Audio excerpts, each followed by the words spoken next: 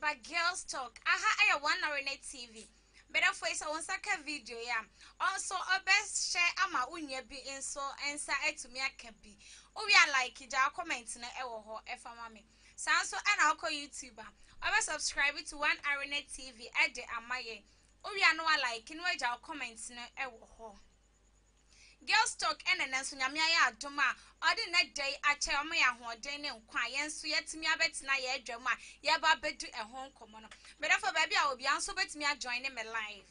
our one arena TV ade amame and as menya me sister son obi a ye no na eba ba twetwe enkomo from me da che hima akua adepa therefore na me guso a kai o say girls talk ye de bramum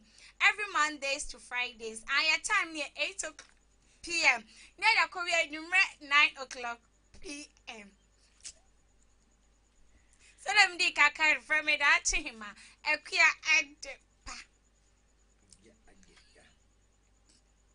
star pacha me mo call but the girls talk me so so one arena TV okay me pacha say how obeda ho adi kakra ama ahwefo ahu nipa pote ya we ye Efrem mama kwenu ba dodo na afem mami ke me bacho na ahemfa na wo free me free fenso offense like ya wo me fenso ba me chipa e efija ase dade ase ye yokuniba pacho ye den yokuniba okay sorry me bacho na abrabom no ye de and I say nipa bebre na say system ni mo ye den obrani mo ye den me bacho na so hu ne say sasa system ni de mo ye den bacho na ye den me tunto makeups na jewelry ni bags and I still na ne mo ye den oh sana obi e kanunti ana okay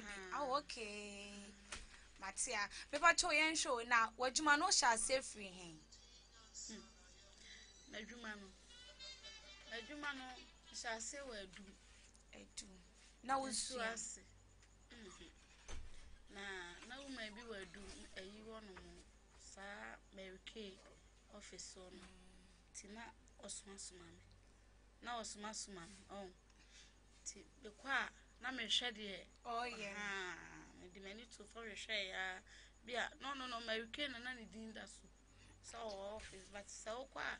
bia otonton ne mani bebebe other products ni bebebe ti na me hwe sa ti edu se nyam bibi kakra no ono kra dede bo ka se mama kenti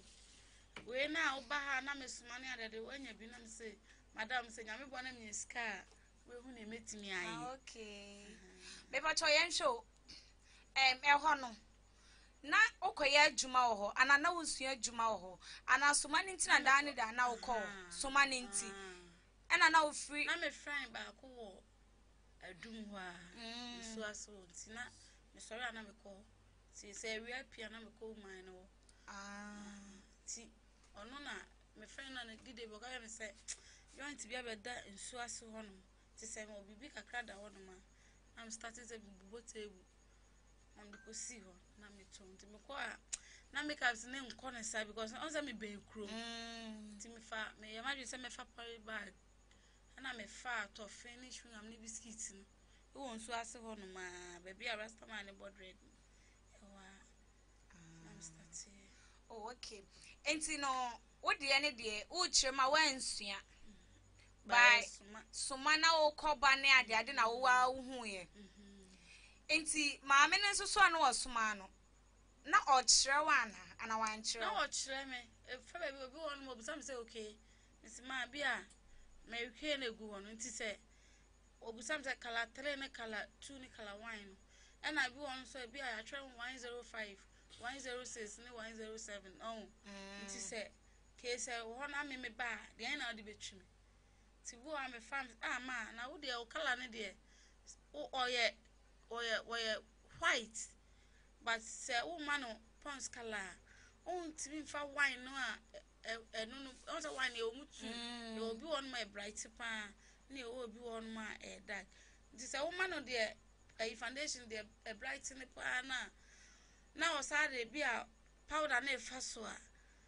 o santimi man de bright pa esa ebetu abo be hoya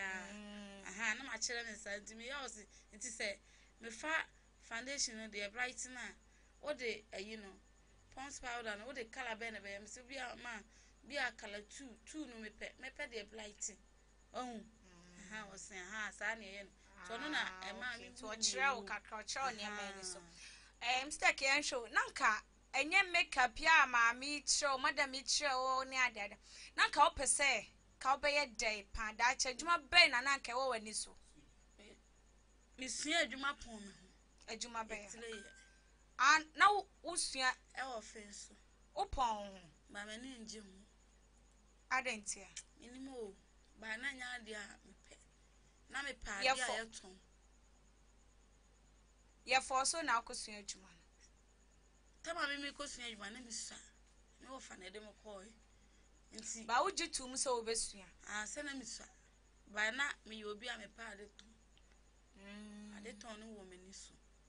pacho nti usua ni how many years misua no 1.5 year ana ade pon ho because na master ni nkula na adwuma years ben na ya de pon ho I think say 3 years ana o de 1.5 year na wo hu ni ye de nti usua wie ye no ana de na si usua wie na ye wa adwen se wo mfa nya adwuma ana ben sua nwie na menyem ye okay na chese wa mpon wo ho achoti ni ben sua nwie na menyem ye ti menyem ye no na me kwa adwuma ati ase na me kwa adwuma ti me ye mre no na me tina afi me wo ye no me ba 6 months na sabeto aso na ade pon ho proko na enti na wo mu na wo sua ni na wo tirim se wo mfa nya adwuma be na wo ko adentia won se obi na ehwe me me wo fa na ehwe me nti me ye me hu me mpa obedwa me stampa cho se wo fa de wo ko no anase na wo m dada no ka betimi anga se wo fa adwuma we de ebia mani nje hu ka we na nka mepia na nka ma wonye enti se ne what you say na we ni option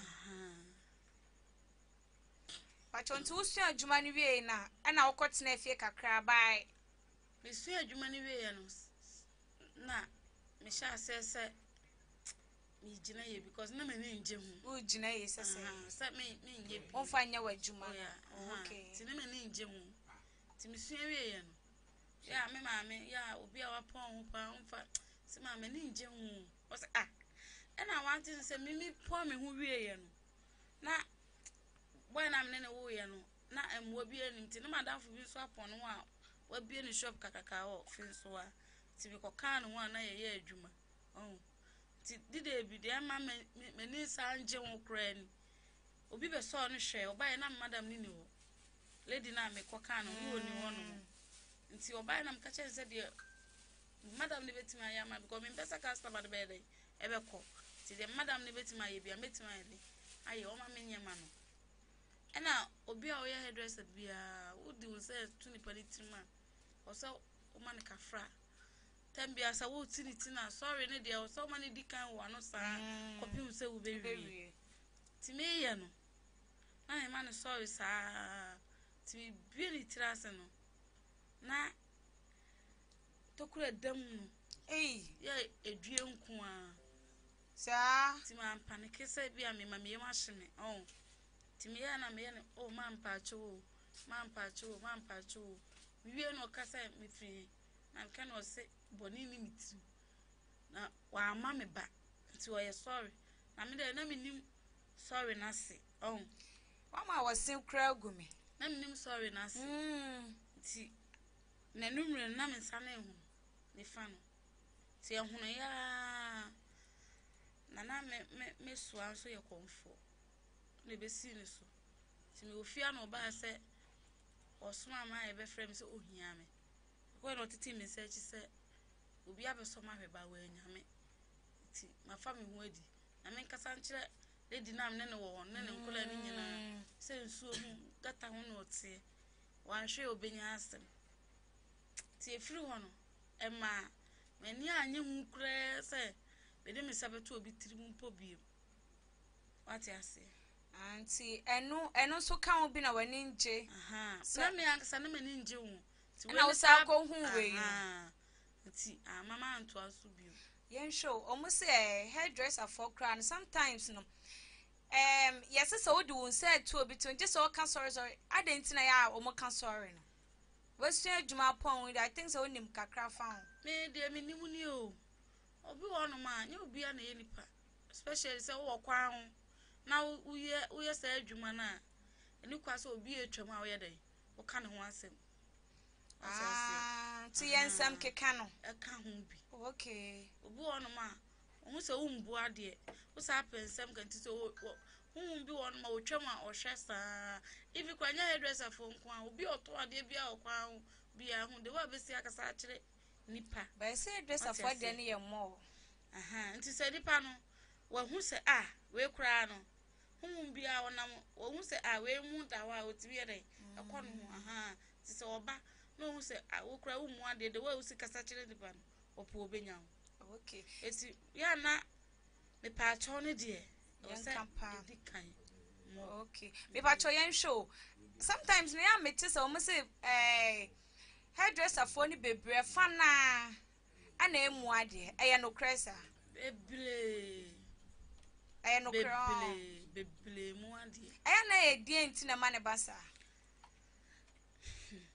Akola bia o ba besun adwuma. Oye monyomonyo. Ayesa wo ko handan. Oye monyomonyo sa ba wonya ba bi tena wi a afi na why your boss. Nti se master na ni nya din. Ana won committee a especially se wo ya address a wo se meeting no aya more. O so committee ni more. Meeting no kwa ye kyerɛw. Ha obesi ni nipa ya dai akasa. Okay. Tu se oni nipa na kasa. Te bia de nipa be ya no ebufu pa because why na adwo to obeso ware. Nti wo be ya tantan de nko ana ya dai akyerɛw. Nti se wo no wakoma no wo ma buo ni dikan na me pacho ni dikan nipa de odi ba e bia no. Enti no sa ade na omumu ni nti na mu committee na na asese. Enya no nko about me kan se eno no e more chan meeting se bia eno no ye more sa na me kan no because se wo kwa kosua de e na tire bi nso so wo ho no ma e baaye no ama wo pen so na wusua adwuma no. Okay. Ba wo committee na ye kyerɛw de we abesi. Meeting ni de se wo kwa aye eboa wo. Okay, stick yen show nti usua adwuma na we pon na ya wa so mfanya adwuma wo fa ne o da mamenka no wo fa mpo o kan say unim me pon me ho no me kra no me drum baabi no na me hu ni biem. Okay. Ano na ma me ko fa ba ma me ne ye de me fa nse me it's one show am one pon one we nti me pon me nyina wa hu me.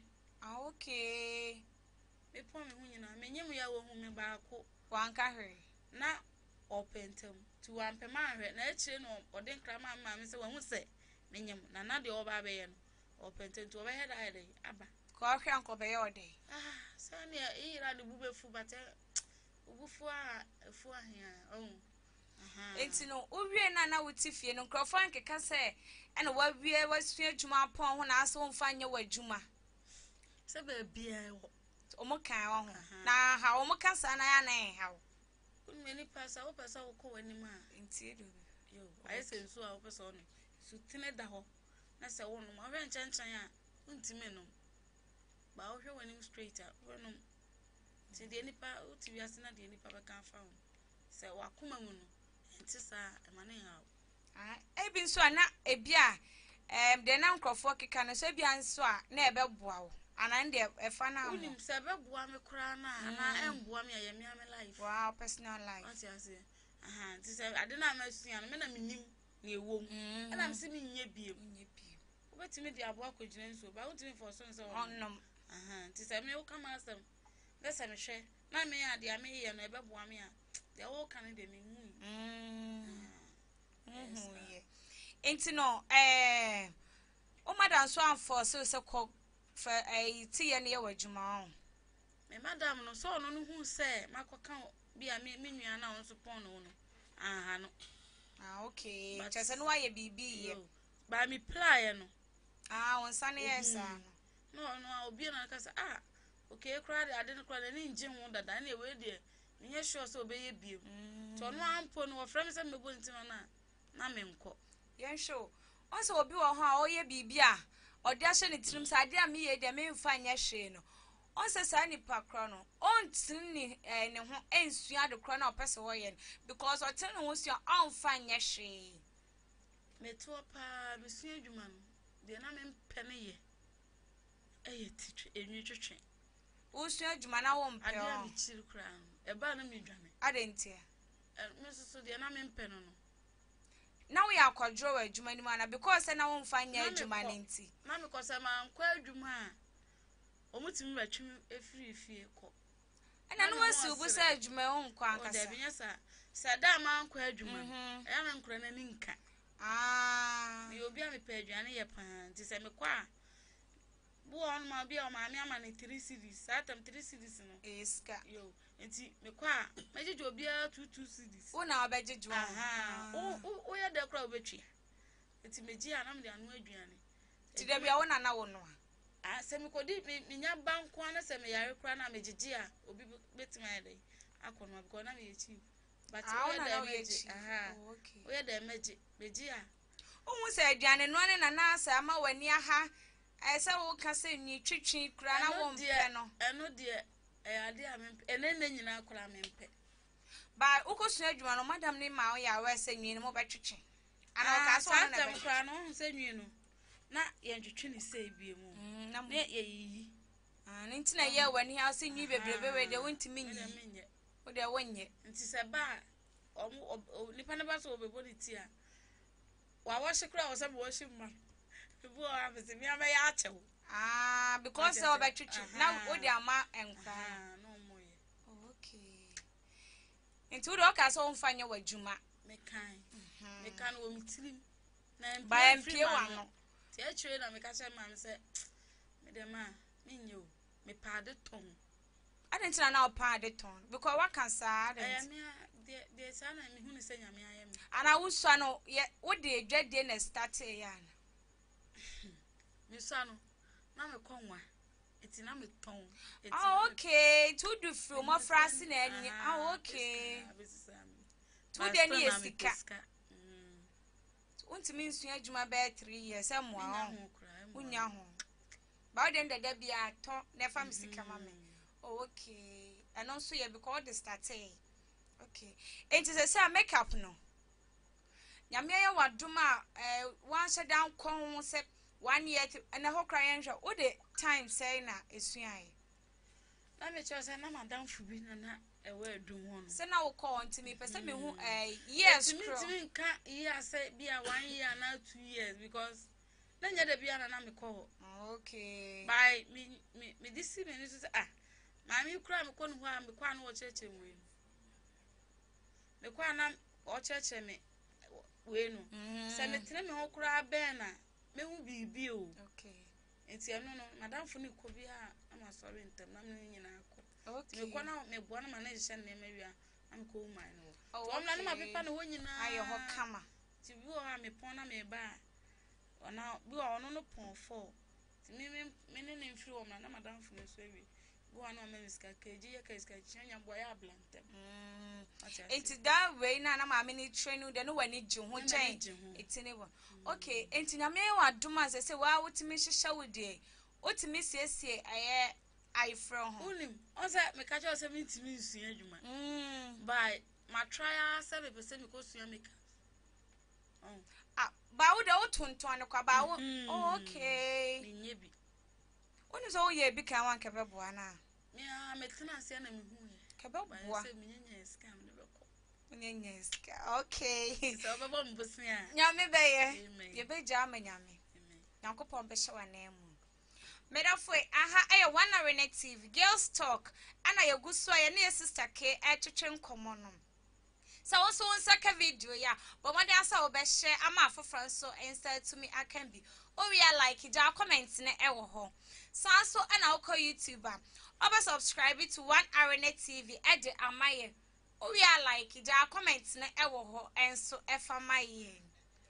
girl stalker ene eguso aye di ho enkomo no stock empacho enti oso opese okosua bai unyanyes ka nyankopon be me ha nyankopon be hye wanemu enti me do for say the sister KYEI can was say adwuma de afa de watena se hu so osua adwuma oso opese oye makeup oso watena se hu so oja ebeboa no it will hear support enti se ka wakoma se obetimi support na ene ye number na egu screen na se be ba cho peke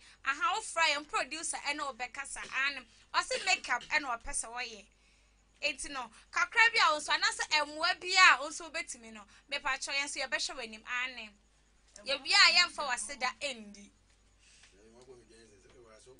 stake enti se nyame ye wadom na wunya skai ekosua adwuma na obetene wo ho asua because eno so eham so se menye se mensua me bia ma no bia me kanza irade moa me na nya sika yakopon beboa ye me hwafoi orafo sister ke guso e kase wo se ohia sika moa enya sika nko wo se moa mo betimi dia kosua makeup na ehye no so se onkosua by fame kono eni asem no sika sam etimi dafa a wo hwe me se ka wakoma se obeboa ye sister K anaso ye makeup ne bi na obema na besua bi kra na be pa cho eye enti se dem di kan ka obeja comment ne ewo ho frɛ ye number ne ya akasa ye na obekasa mwana ana ye guso a ye hwe ne mu sister K enti dia ye nyankopon be ye wadom ama wonya sika ne bi na wakosua na botaye enti a ewo wani so a chinchina pese bibi hye osose kosua adwuma no nyankopon beye na urim ne wo me ya ma ju se mesua makeup no boy bi ka o charge me so obeje me 1500 makeup na me sele na no se me fa 1300 na me wo ska kakra wo na me tam 5 million ma no na me apply na me nkonti me friend ka cha ne se me sele na konse na aso ti me se no for 200 no ma me 300 no ga me se ma biem you say me be ya bia me wo no me ya dollar na se me di bi baba so ba besu me su nyi ska but me won number o si tam bia me ya ifro bi baba be sesem na me di bia so no se 5 million credit on famo isama me bon poise me ska goto because me mani fendi tunka be kono ho ano no wo yi o ablepo so o so obushen ka kwampo nyewa nyankopon be hye wa na mu wa na minim se adwuma nyame ye wadom na se ukopie mu se kim obema wani akwa adwuma no ho because ba bia me wo obia busam ka be boa enti yan show sabre senka usua makeup no usua ne dada ye kra na sabre me show senka bianka utimi ayi I front me see I from e free one na kutu tika bia na nyame sabre de ko waduru anim kakra nyame beye why nyame ebeye nti enja bibia ma asafarade na minim sese nyame ye wadom so na makeup yi utimi koma obeyire wo ho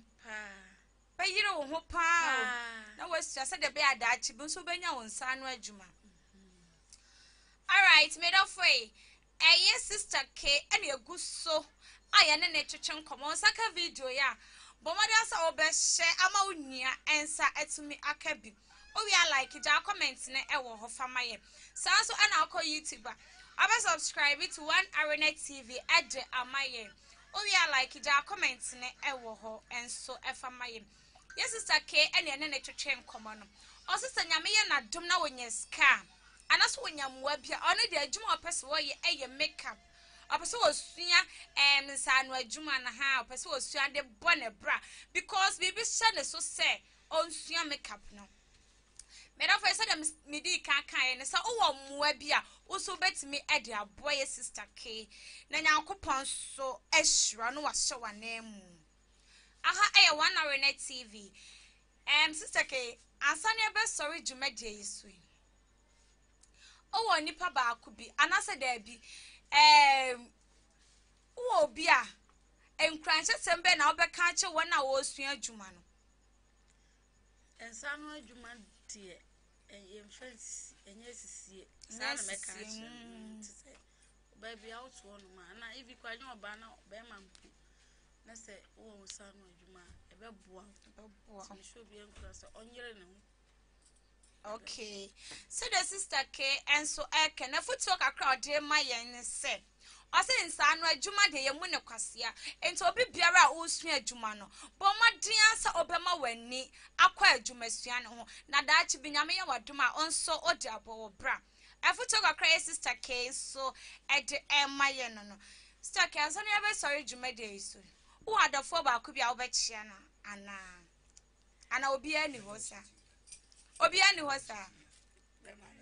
Okay, sister K so obi ani ho enia mi akasa me de nchia me sister K time no e de achia ye viewers nyina obi biara ose ne mre na wo hye no enche sonko e free one arena TV e ko e de ama mu nyina Mera for girls talk and I do home common. Me kai madafunum say, Jumede ya de bremo, Mondays to Fridays, your time no 8 o'clock p.m. Near the Kobe and you 9 o'clock p.m. It's made up for time ni de who here pa, and my rain fee. Said the draw so bet me a join your life. Now so only a do Jumedian. Ja comments in our hodaching him, making kind edit a mouth. Aha ena brebe my kwan eme ye de girls talk no aba na wie na me adoma ochina so ye besa